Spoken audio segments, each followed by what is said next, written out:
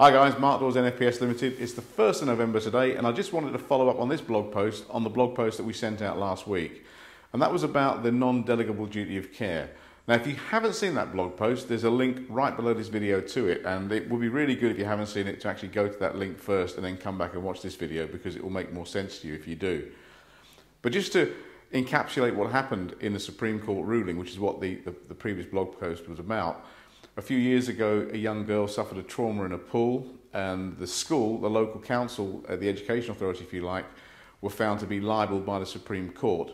And the fundamental ruling is that if you are a school and you subcontract out your activities, as in this case they did with the swimming lessons, you cannot actually subcontract away the duty of care that you owe to the children. So in that case, the Supreme Court ruled that the local council, the education authority, if you like, were negligent for subcontracting the activities to a private company that took the swimming lessons that resulted in the child having a trauma.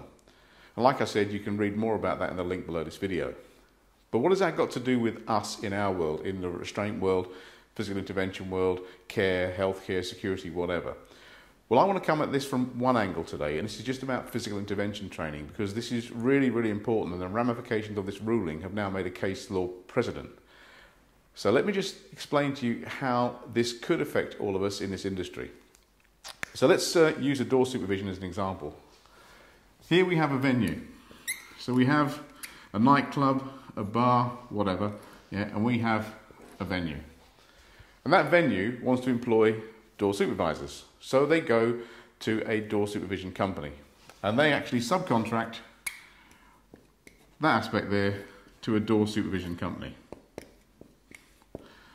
Now what happens historically with door supervision companies is they actually have people on their books, and each door person, each door supervisor will be responsible for their own training. So they'll have door supervisor 1 here, for example. They'll have door supervisor 2 here. And they'll have possibly, maybe, door supervisor 3 over here. And each of these door supervisors is subcontracted and does work for the agency that in turn supplies the staff to the venue. Now here's the thing. What if this door supervisor here has done their PI training with company A? And this door supervisor has done their PI training with company B, and this one, let's say, has done their PI training with a completely different company altogether, and we'll call that company C. What we've got here are 3 different systems of restraint or intervention, whatever you want to call it, being used. Now the fundamental problem here is what happens when they restrain someone. You could have some people trained in a good system of intervention, they've been trained properly. You may have other people who are doing mad stuff, like putting headlocks on and putting people in the prone position with an increased risk of death. Based upon that Supreme Court ruling, the question is, who is liable? Would it be the door supervision company for allowing 3 door supervisors to work with different training, or will it be the venue for not checking and doing their due diligence, if you like, that a door supervision company are actually supplying properly trained staff who are trained fit for purpose? Because what you've fundamentally got here are 3 different systems being used and lack of control. Now we've looked at this, and I've spoke to a lot of the guys and girls who train with us, and we've actually come up with a solution for you. And here's the solution. Whichever training company you've trained with to do your physical intervention, because that's where the liability rises.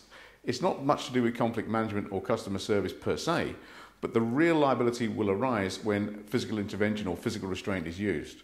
And this is a problem for a lot of people running door supervision companies and security companies, and even in the care agency, where you've got agency staff being supplied into the NHS, for example. How is the NHS or that particular unit or that particular hospital checking to make sure they've got the appropriate training? So here's what we're offering. We come up with a solution. For those of you that have got your Level 3 award in Deliveries of Physical Intervention for the private security industry sector, which qualifies you to teach the Module 4 PI unit of the Door Supervisors License to Practice Award, if you've got that and you wish to map over to us so you can teach it under our system and use our materials, we're going to do that for you on a 1-day course, as I've already said, but we're also, and this is what I forgot to tell you a moment ago, we're also going to include the license to use our materials within the cost of doing that, which is probably going to equate to the cost of your refresher.